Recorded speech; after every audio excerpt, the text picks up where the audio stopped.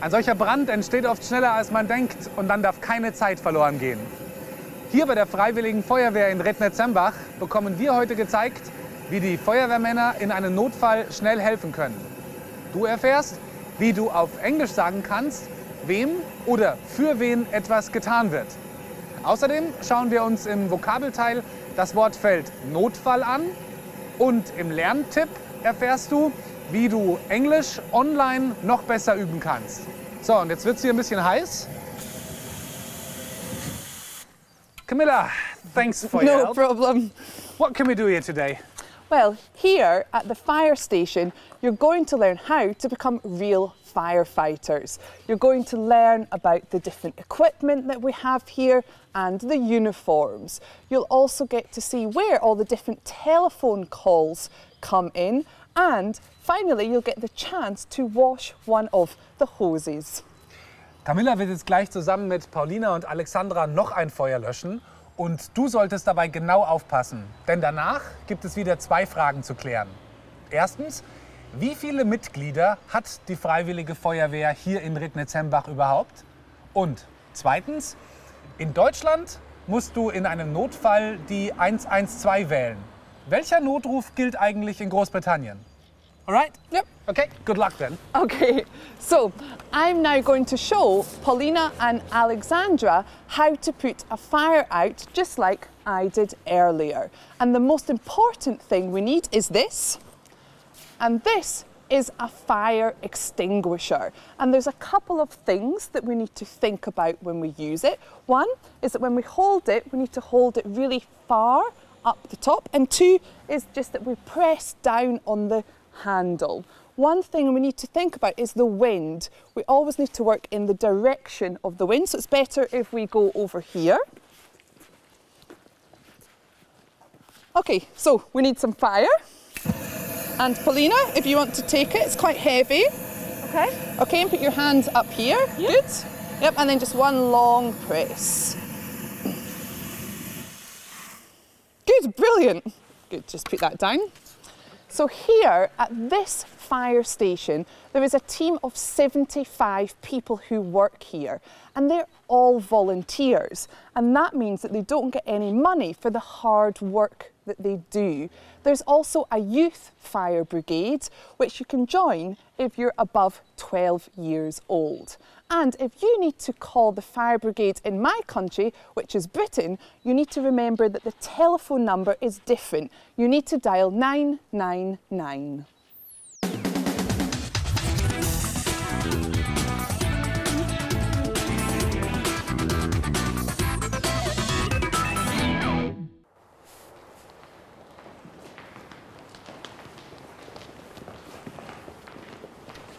Ja, wenn du genau zugehört hast, war es ja gar nicht so schwer, die Antworten auf die zwei Fragen zu finden. Als erstes solltest du herausbekommen, wie viele Mitglieder die Freiwillige Feuerwehr hier in Rednitz-Sembach überhaupt hat. Alexandra, das weißt du. Die Feuerwehr hat 75 Mitglieder. Richtig. Camilla hat gesagt, at this fire station there is a team of 75 people who work here. Als zweites solltest du herausbekommen, welche Notrufnummer du in Großbritannien wählen kannst. Denn die unterscheidet sich ja von unserer deutschen 112. Paulina, was musst du da wählen? Ja, in Großbritannien muss man 999 bei einem Notruf wählen. Richtig. Camilla hat gesagt, in my country, which is Britain, you need to dial 999. Und für dich gibt es mehr Fragen zum Hörverstehen in unserem Online-Bereich.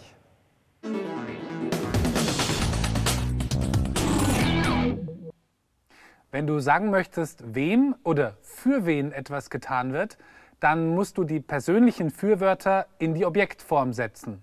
Und so geht es. I wird zu me. You bleibt unverändert, also you. He wird zu him. She wird zu her. Und auch das it bleibt unverändert, also it. Und jetzt die Mehrzahlformen. We wird zu us. You bleibt wieder unverändert, also you. Und they wird zu them. Bei der Übersetzung von you erkennst du am Zusammenhang, ob es sich um Einzahl oder Mehrzahl handelt. So here I have lots of different things to show you which the firefighters need to put out the fire. And the first and probably the most important thing is this. And this is a fire engine. And if we look at the top of the fire engine, we can see these, and these are blue flashing lights. And if you come with me, I'll show you something even more special. And this is Jürgen, and he's a firefighter.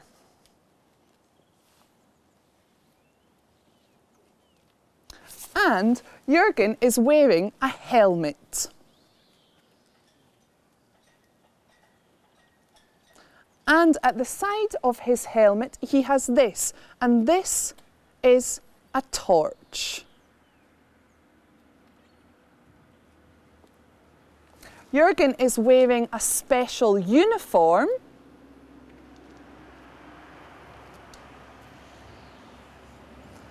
And he's wearing a pair of gloves.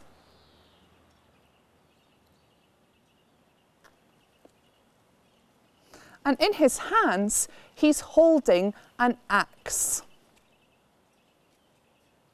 And he uses the axe to break doors down. Next to Jürgen, we have this, and this is an oxygen tank. And with the oxygen tank, we need something else. And that's this, and this is an oxygen mask. Okay, I have even more things to show you. The next one, which we need to put out the smaller fires, is this, and this is a fire extinguisher. And if you come with me around the other side of Jürgen, we have this, and this is a hose.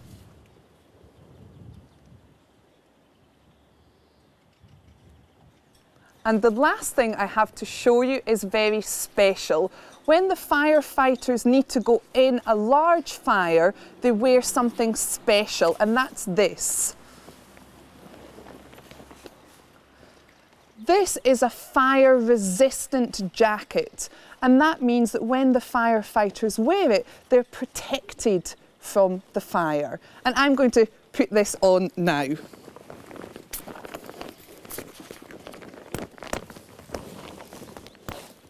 So it just goes on like a jacket.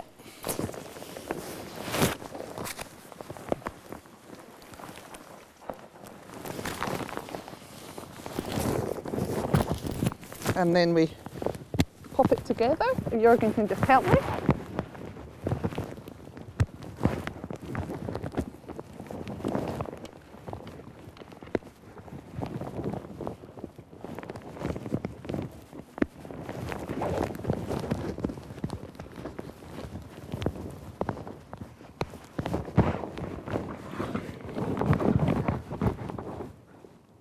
Now I'm ready to fight a fire.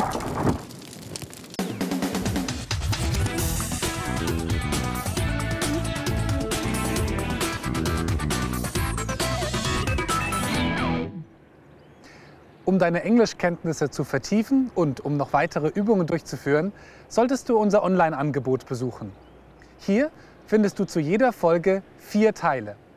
Erstens eine Startseite mit den wichtigsten Inhalten der Folge. Alles kurz und bündig. Zweitens die Mediabox mit den Filmszenen, den Aufgaben und Lösungen und natürlich weiteren Erklärungen. Drittens einige zusätzliche Übungen und Lösungen, die unterschiedlich schwer sind. Und zum Schluss eine Liste mit den neuen und mit etwas schwierigeren Vokabeln. Also, probier's doch einfach mal aus.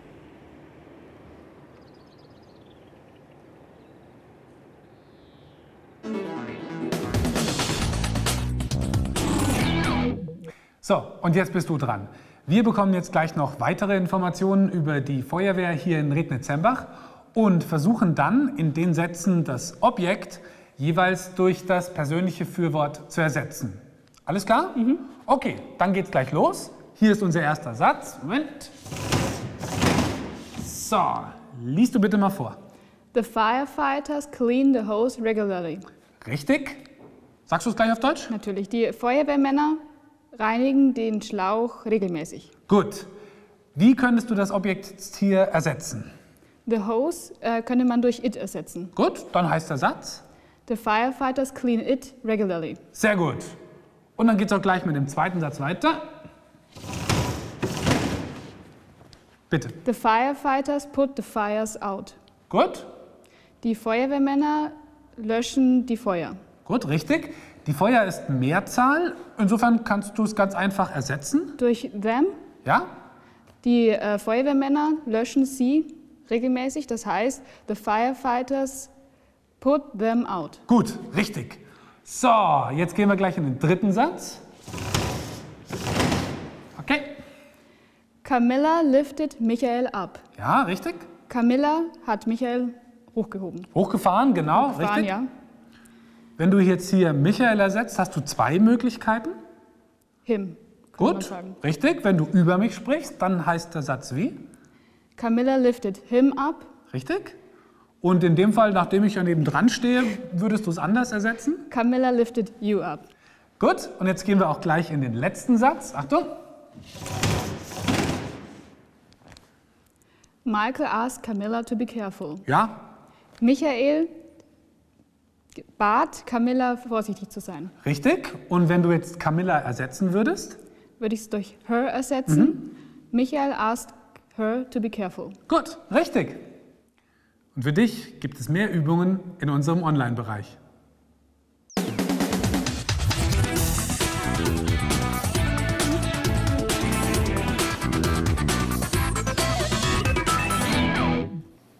So this is a very special room.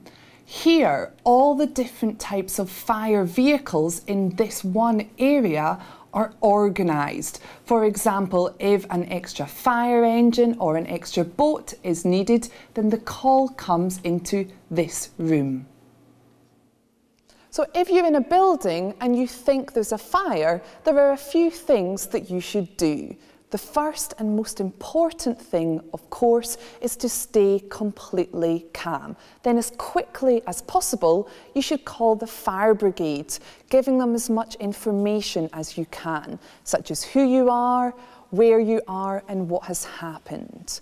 If you're in a school or another large building, make sure that you set off the fire alarms. And before you leave, try to close all the doors and the windows. And as you leave, make sure that you use the stairs, not any of the lifts.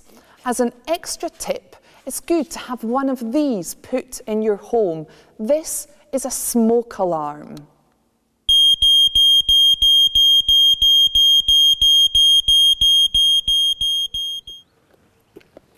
We spent some time watching the firefighters. It's really reassuring to know that they do such a great job.